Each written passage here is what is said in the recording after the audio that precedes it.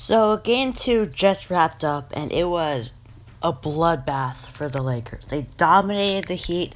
The moment the game started, I knew that the Lakers were gonna win. In game one, as we all know, Goran Dragic and Bam Adebayo got injured, and they both missed game two. Jimmy Butler had an ankle tweak, so he was not 100% healthy. And then we're also going to be looking about the narrative that this championship is not easy and why that is totally false. I don't know why people like Skip Bayless are creating those claims. Those are just crazy claims. They probably don't believe in them themselves. So looking at game two, they shot 34% from three. That is good for the Lakers.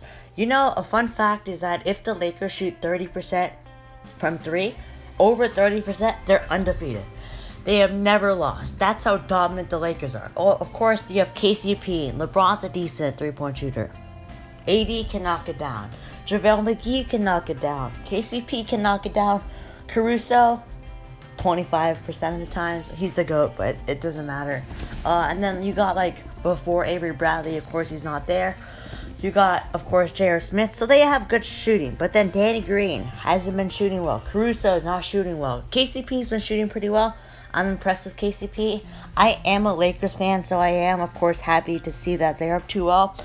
But I am not happy to see that injuries are laying apart in this easy run, like some people are saying. But I wish we just had some fun games, some really close games, competitive.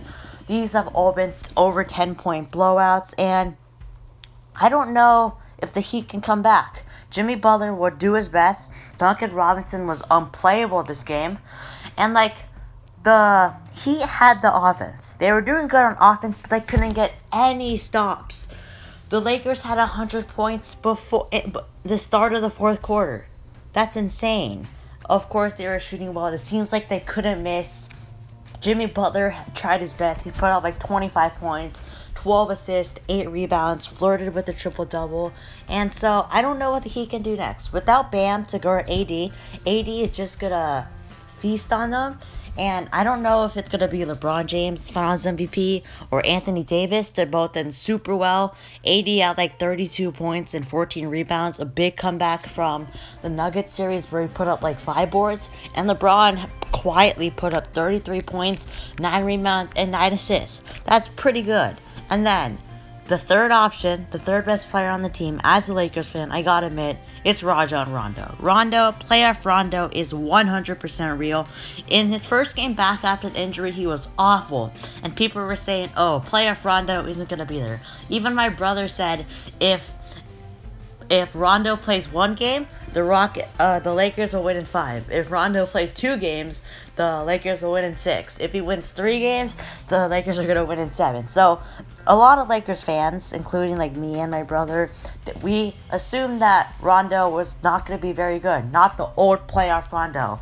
Because his regular season was awful. He was unplayable with LeBron. But as we've seen in the playoffs, a playmaker alongside LeBron James can be crucial. We've seen it with Kyrie Irving, with I forgot who's on the Cavs who makes a lot. Maybe a George Hill. But it's just going to be so tough for the Heat to come back. Of course, Kyle Kuzma had a pretty good game, putting up 10 points. I saw him knock down a few threes. I think so. And I kind of feel bad for Danny Green. He shot 1 for 6 or 1 for 8 from downtown. Just ever since it seems like he wasted all of his energy on the 2013 NBA Finals where he was super good. And ever since, he's not been very good in the playoffs. And last year on the Raptors, he was a 5% three-point shooter in the regular season. But in the playoffs, he shot high 20s%. That's not acceptable. His shooting, he will provide some decent defense at least, but he's definitely going to need to step up. KCP, the third leading scorer, he's been doing pretty good, I must admit. From the start of the season, putting up 1 point in his first 2 games. He had a very slow start, but now he's definitely emerged. So now talking about the Heat, of course, Jimmy Butler had a really good game, and Tyler Hero had a pretty good game. Kelly Olynyk, sure, he had 24 points, but the thing is that just looking at the box score, you need some context. See, the thing is that Kelly Olynyk put up 24 points, but let Anthony Davis get 32 points. They couldn't stop him. If they put Jay Crowder on him, he just scored. If you put Kelly Olynyk, he especially scored. And so Kelly Olynyk, although he did provide much offense, his defense didn't come in. Kendrick, none. He had some foul trouble. And Jimmy couldn't carry. He needs Bam Adebayo. As like he said, he is like the leader and the glue guy. So without Bam, if he doesn't return in game 3 or out for the whole season, Lakers in 4. I'm sorry. They can't stop Anthony Davis. AD's probably going to drop 40. And if Bam's out, I have AD Finals MVP. And so, yeah. So, now looking at this narrative, for some reason people are creating that LeBron has an easy championship. No way. A championship is a championship. Sure, the KD Warriors championships were not, like, the best. But just look at, like, what's an example? You have, let me think. So, just the team that was, a team that had a pretty easy run, but you kind of forget about it. So, like I can't think of an example, but, okay, so basically, they beat the Blazers in 5. Some people assumed that the Blazers were, like, one of the top 8 seeds of all time, but then Damian Lillard got injured, and then he left the bubble, and the Blazers knew they were out. So they lost game 1, but then destroyed them 4 in a row.